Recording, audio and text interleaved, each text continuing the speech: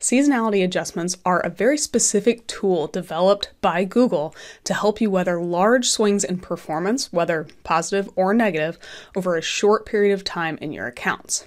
Now, I have seen some advertisers try to get a little creative and use these in some scenarios that just didn't really work out.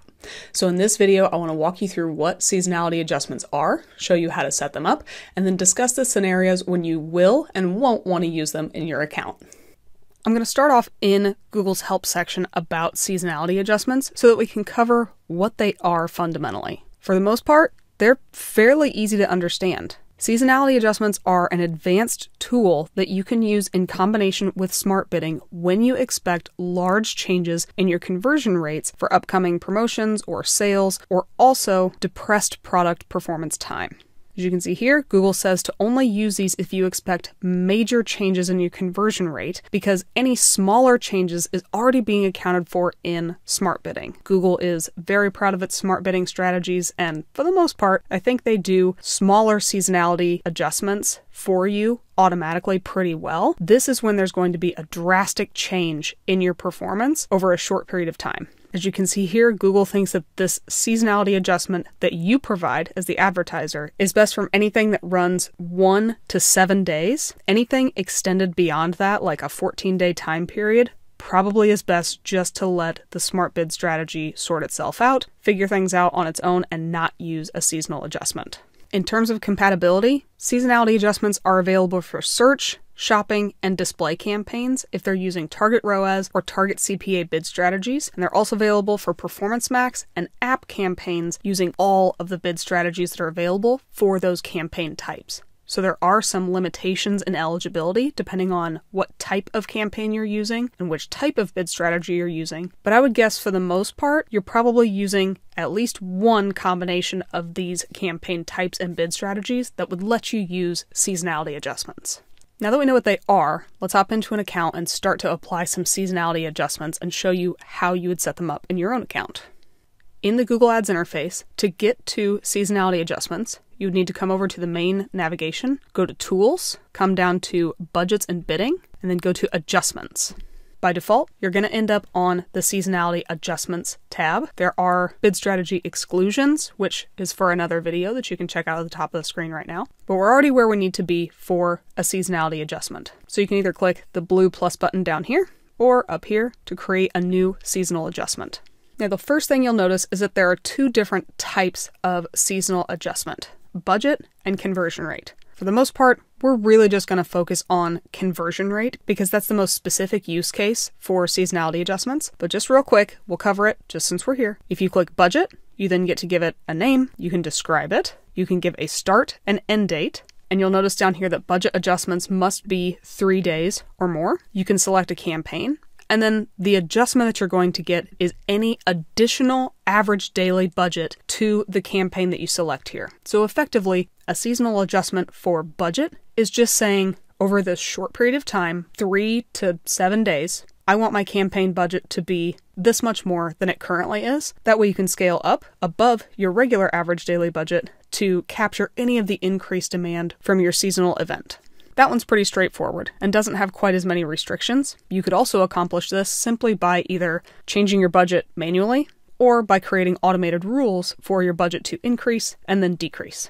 But enough of that. We came here for the conversion rate adjustment. Again, you get to give your adjustment a name. For this, I would always suggest being as specific as you possibly can and calling out what the event is and potentially even the date range that you're planning to run this for. So here, I'm saying that a Black Friday, Cyber Monday seasonality event is going to occur in 2025, and then I have the specific dates that I would have this run for. I would then set my start and end date and time accordingly, which might look something like that. And then we get to start to choose the scope of our seasonality adjustment. So here you get to decide what campaign type you want this to apply for. Remember, it applies to search, display, shopping, performance max, and app campaigns. And you can tell it to apply effectively to all campaign types and all campaigns within those types, or you can choose specific campaigns that you want to use in your account.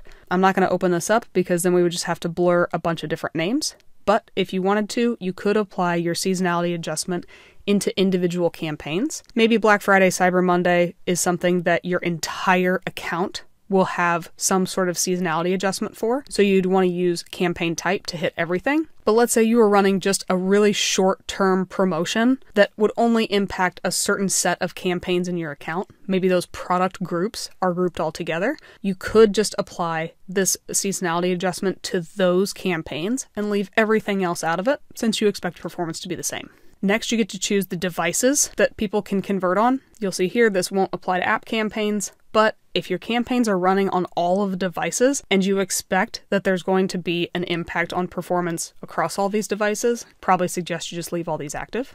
And then down here at the bottom, you get to adjust your conversion rate. Now what this is going to be is basically the expected difference in conversion rate compared to your baseline over this period of time. So as you can see in Google's example that it has here, if you expect conversion rates to increase by 50% during your 3-day sale, add a 50% conversion rate adjustment into this space. So here for their example, you would say 50%, and they give you some numbers for an example down below. So an estimated conversion rate, or an average conversion rate of 5%, is expected to become 7.5% during this sale. It's a really important factor to note that this conversion rate that you're adding in here is the increase or decrease compared to your baseline percent. You are not adding in what you expect your actual conversion rate to be. You're adding in the percent change compared to baseline. Just make sure you have that one right. But I also want to talk about decreasing your conversion rate. More often than not, we talk about seasonality with this type of short impact to mean something where you're running a sale, you expect to have high volume, lots of people coming to the site, and lots of people converting. But there are some scenarios where you might expect a decrease in conversion rate on your site. The example I use here, more often than not, is around a B2B company that's releasing new software that generates lots of industry buzz. There's probably a lot of people who are going to search for that company's brand name, maybe the new name of the product itself, or maybe their services in general, but is likely just trying to understand what they're announcing, what's happening, and they're not actually ready to buy. So effectively, you have a lot more people coming to the site, but the same number of people converting, so your conversion rate goes down. This could also be true if you end up having some really bad press and you think a lot of people are going to come to your site, keeping your conversion rate, again, lower than it would be. Or let's say if you sell products, maybe you have a product recall. There might be a really big depression in the conversion rates that you see, but a higher number of people coming to the site. So again, a lower conversion rate. Don't assume that these seasonality adjustments only apply to positive increases. There may be some scenarios where you expect to see a sudden drop in your conversion rate for a few days. Might make sense to add in an adjustment here just to get ahead of it. Once you're done with that, all you would do is click Save, and the seasonality adjustment would be listed in your account. You would expect to see a decrease or increase in conversion rate over the time period that you applied, and the Google Smart Bidding strategy that you use would accommodate for that and wouldn't react too drastically one way or another. And that brings us to effectively just some use cases of when you want to use seasonality and when you might not want to use seasonality adjustments. So good use cases for this are going to be anything that is a short-term impact, anywhere from 1 to 7 days, and you expect to have a large increase or decrease in your conversion rate from your baseline. Think anything that's 25% higher or lower than what you're currently seeing. These are going to be the best use cases for a seasonality adjustment if you're using smart bidding for any of those campaign types, or if you're using Performance Max or app campaign types, or any bidding strategy that's associated with it.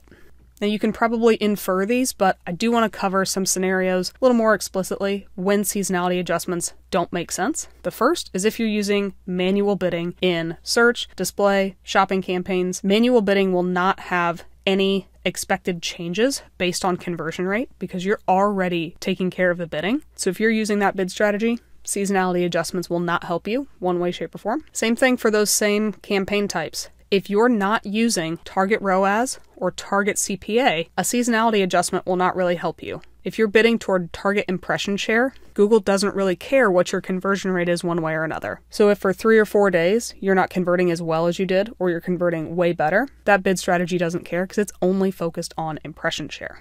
Now, let's say you have the right bidding strategy for the right campaign type and you are focused on conversions. If your seasonal impact is going to be longer than 14 days, it's probably best to just let the bid strategy take care of that for you. After a couple days, it'll notice the change, it'll notice the impact, and it'll adjust accordingly to try and hit your numbers with the new increased or decreased conversion rate that you're seeing through your campaigns. And then lastly, if the impact to your conversion rate for this seasonal period, even if it is for the right 3 to 4 day range that we're typically looking at, if that impact is less than a factor of 25% of your current conversion rate, it's probably a best scenario just to let the bid strategy take care of it. Anything smaller than that 25% mark is not really going to have as big of an impact that Google can't kind of automatically incorporate into its bid strategy for you. So it probably makes sense not to worry about seasonality adjustments if your impact is lower than 25% of your baseline conversion rate. So overall, these can be really impactful adjustments for your account, but you just need to use them in scenarios where they make the most sense. They don't take a lot of time to set up, but again, you want to make sure that you have all of the right bid strategies in place for the right campaign types to make sure that seasonality adjustments will work for you. If you have any additional questions about seasonality adjustments or anything else in the Google Ads interface, let us know in the comments below. Thanks for watching our video. We really appreciate it. If you liked it, give us a thumbs up below. If you really liked it, maybe think about subscribing to the Paid Media Pros YouTube channel and you'll get alerted every time a new video drops. If you really liked it, you can help support the channel by checking out some of the t-shirts that we're wearing on our merch shelf, as well as looking at the Super Thanks button.